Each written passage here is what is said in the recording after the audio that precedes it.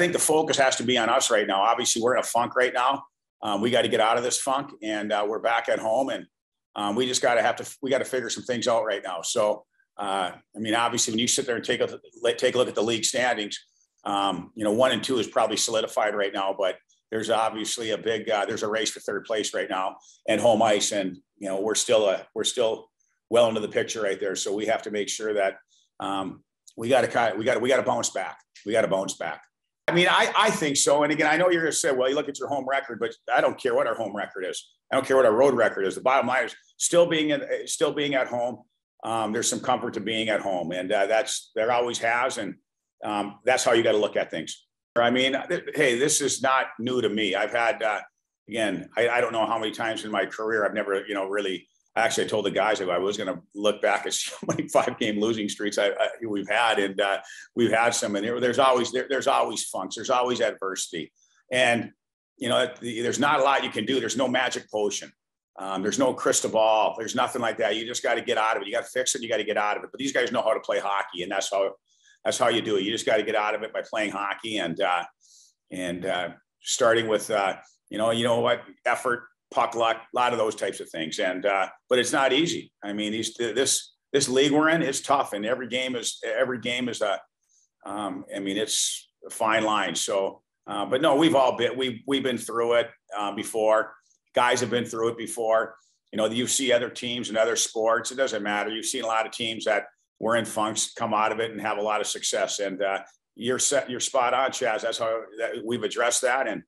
And guys know that, but still we gotta get it done ourselves on the ice. Not really. I mean, we didn't have a video session, for example, yesterday. We had a little meeting, but sometimes again, you just gotta move on with different things, and you got to try to push buttons the way you got to push the buttons that I always say. You got to push buttons from your heart and what you think that is needed at that particular time, and that's what you have to do as a coach.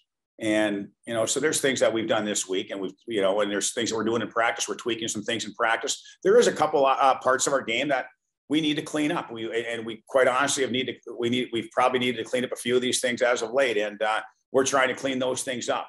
And we know where some of our deficiencies are. I mean, that's not rocket science to our team and our coaching staff. And we have to try to, fix some of those deficiencies, and they're all fixable. It's just everything's a mindset and an attitude, and that's the biggest thing that you have to figure that out. But then you have to execute. Team, and they're really good at home, and they've always been good at home. And we've always, even though we won 2 games there last year, I still remember we gave up close to 80 shots and we won 2 games. So so much of it is getting a lead as well, and getting that confidence when you have a lead. And we never got that lead last week, and we fought back, but they continuously answered back, and that's why they're a team that's 9th in the country right now. They're a good hockey team. Losing's tough, obviously. Nobody likes losing hockey games. And Tom actually said, when you look at it, it's been like 9 bad days of hockey for us. So it's been a tough couple weeks. 5-game losing streak. It's not something you want to have. But with the leadership group, we have 12 upperclassmen on our team.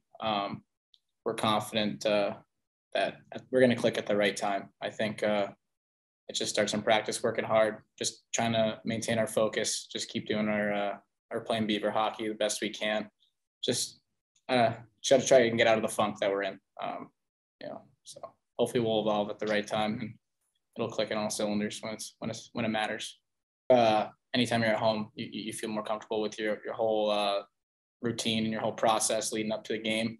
Obviously our home record's not really ideal. It's not where we want it to be. So this is a good week where we can hopefully pick up 2 wins, especially against an opponent that we played on the road and we had success against them. So I think this would be an ideal weekend to get that home record and improve on that, and just feel more comfortable at home for sure. Northern Michigan's a good team. So they've had some pretty big time wins this year. They're a ranked team. We know it's going to be a challenge no matter who we play. But it's definitely nice knowing that you played them in the past, you've had success. You can kind of have some confidence from that and build off of that. But we're going to have our work cut out for us for sure. We know that. And especially given the situation we're in right now, we're going to have to really turn it around and bring it more than ever this weekend.